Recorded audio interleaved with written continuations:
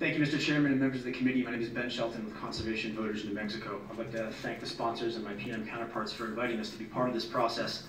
The original version of this bill was a bill that was solely intended to protect and benefit PNM shareholders.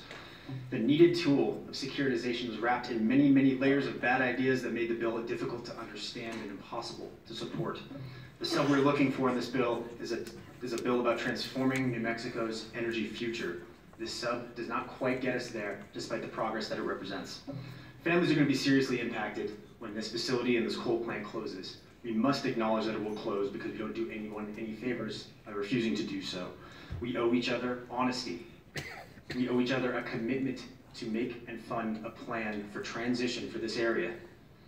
These people have relied on this plant, and this community has relied on this plant, and they need to be able to continue to call the place, call their home home, and have an economic future there. We have until 2022 to get these solutions in place. We ask that you vote no on this bill today so that we can use the interim process to put together a full plan for the renewable energy future of this state and the San Juan region in time for the 2019 session. Thank you.